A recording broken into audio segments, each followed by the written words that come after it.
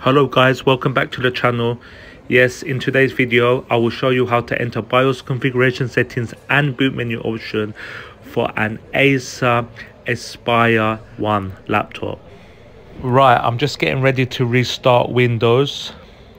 If your laptop is already off, then power it on, and then what you need to do, hang on a minute, I will show you. Let the laptop restart. So now guys, keep tapping the F2 key. So if your laptop is off, switch it on, keep tapping the F2 key guys. Let me zoom in, this key. So as you can see, we have now entered BIOS configuration settings. I will quickly flick through. So these are the system settings. In BIOS, you need to enable boot menu. So watch how I do it. So it's here guys, enable this. So now I'm gonna exit BIOS and enter boot menu option. By the way, F10 is to save changes.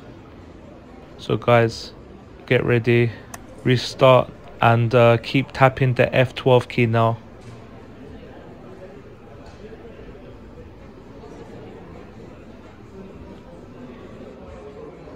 Right, let me zoom in again. F12. So this is boot manager / boot menu options. Any external device will show up there. I hope this video has helped you. Please like and subscribe, and I'll catch you on the next one. Thanks for watching.